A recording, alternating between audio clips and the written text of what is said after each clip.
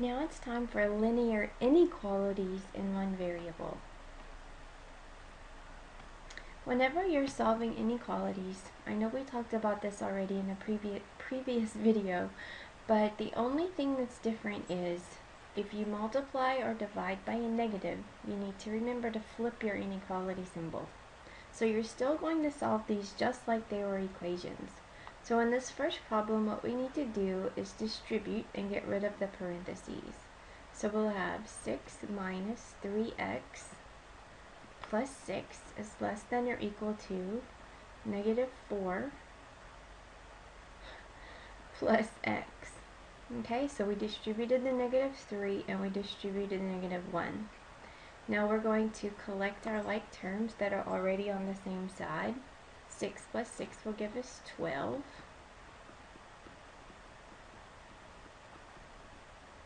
I want to go ahead and move all of my variables to the left-hand side, so I'll subtract x from both sides. X minus x is 0. That'll give me 12. Negative 3x and negative x is negative 4x. And bring down the negative 4.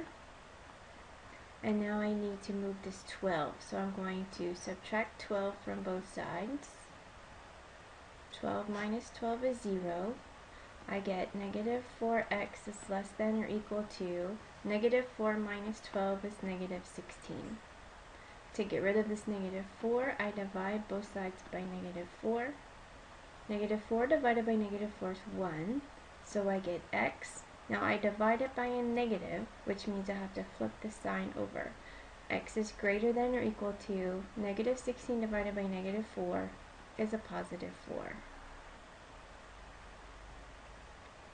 Don't forget that you can graph these, you can write them in interval notation, and you can also write them in set notation. So make sure you read the instructions to know which way you need to leave your answers. Okay, how about B?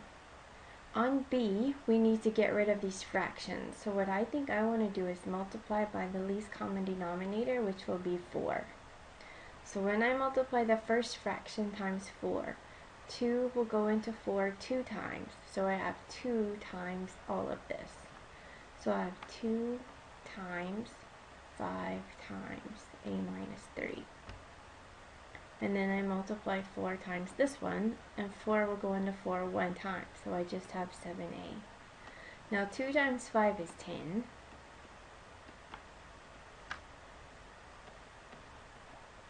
I need to distribute my 10.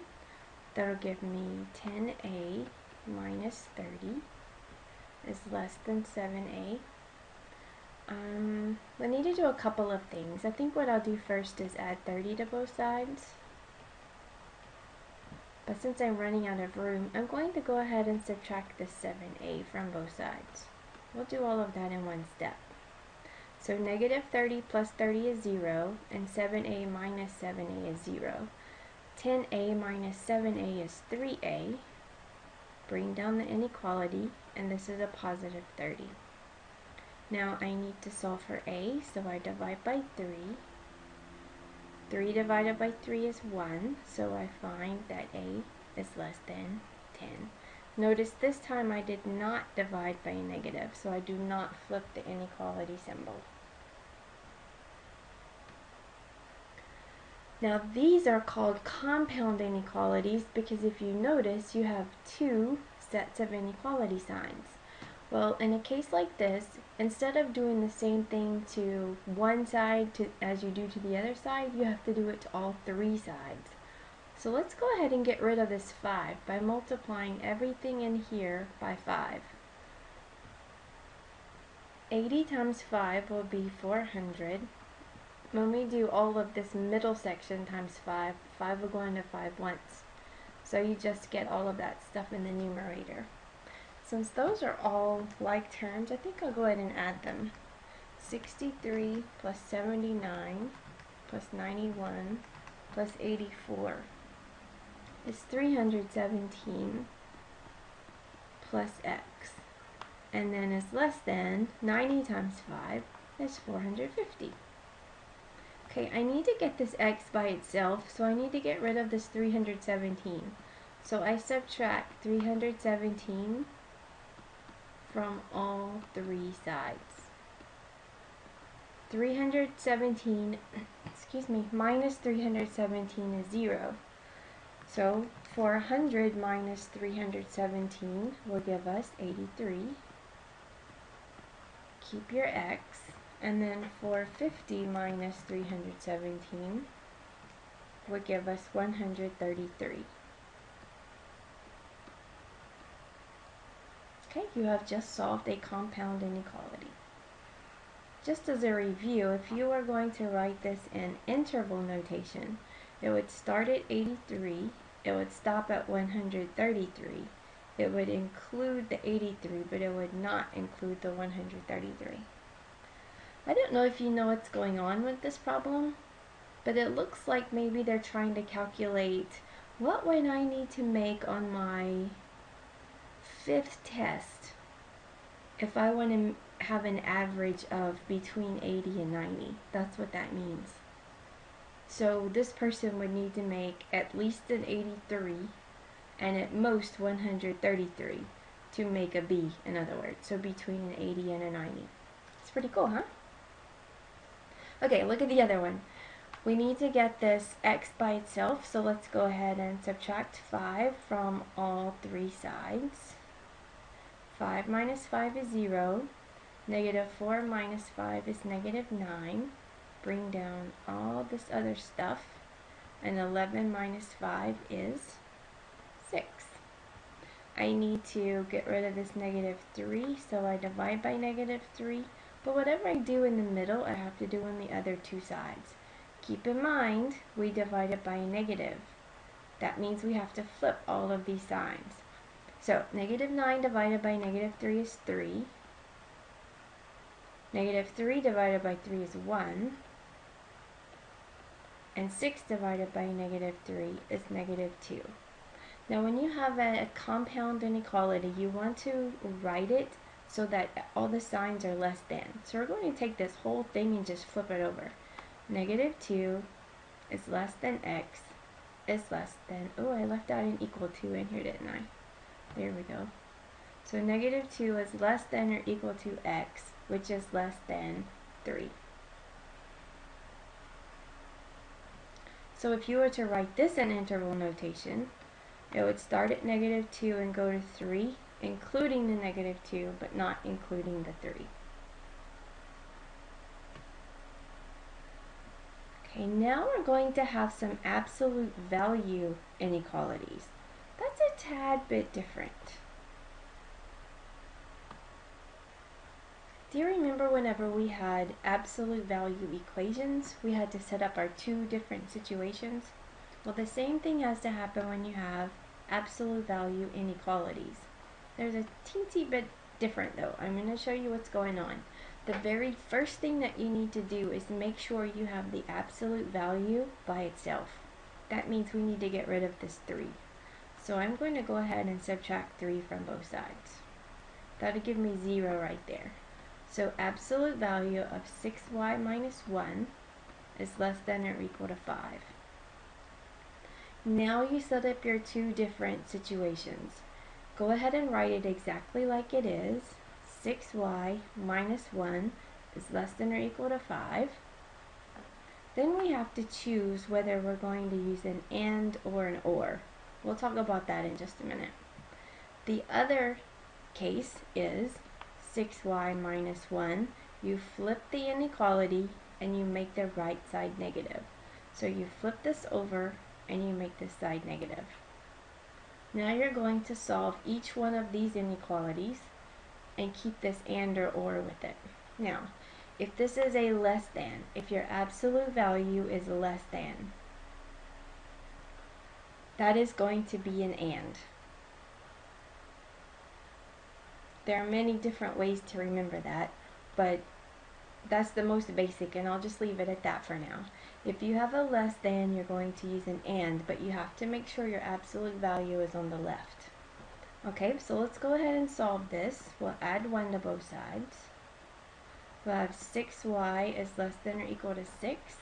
Then we'll divide by 6 so that y is less than or equal to 1. Okay, solve the other one. Add 1 to both sides. 6y is greater than or equal to a negative 4.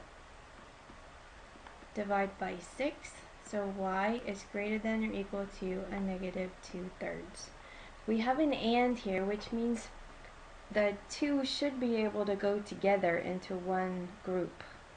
It looks like we have negative 2/3 is less than or equal to y. If you turn that around as a less than, and we also have y is less than or equal to 1. So you can write it this way. Negative 2/3 is less than or equal to y, which is less than or equal to 1. So if you have an and problem, you should be able to write it together as one inequality like this, a compound inequality. Looks like I'm not going to have much room on this page. Okay, look at B.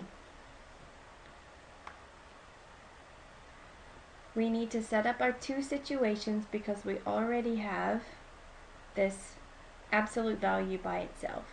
So we're going to have 3 minus 4x is greater than 7. This time we have a greater than, so we're going to use an or. 3 minus 4x is less than, flip the sign over, make the right side negative. Okay, go ahead and solve this by subtracting 3 from both sides. Negative 4x is greater than 4. Divide by negative 4. Flip the sign over because you divide it by a negative, so x is less than negative 1. Or something. Let's see what this side gives us.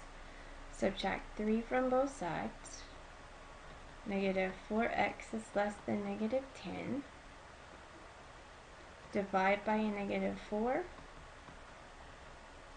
So x is less than a positive 5 halves. Okay, this time we have an or situation. Have a look at what that looks like on a number line. 5 halves is the same as 2 1/2, and then negative 1 is over here somewhere. It says x is less than negative 1. That's like this. X is less than 5 halves. Whoops. Sorry about that, I made a mistake. This is a negative, we divided by a negative, so we have to flip the sign over. Sorry about that, guys. So flip the sign over, x is greater than 5 halves, we'll go this way. Normally, if you have an or situation, I'm not saying all the time, because all the time's not true, but normally your graph will be pointing in opposite directions. So you could just leave it like this. But if you put it in interval notation, it would look like this. Negative infinity to negative 1, and then you would have a union 5 halves to infinity. So that would be the way to write it as an interval. Okay, very quickly, let's just have a look at C. On C, it says the absolute value of something is less than or equal to negative 11. Is it possible for the absolute value of anything to be negative, first of all? It can't be negative, right? So how can it be less than a negative? It's not possible. This is going to be 0 or positive. And this says it's going to be less than some negative number. So this can never happen. So the answer to C will actually be the empty set.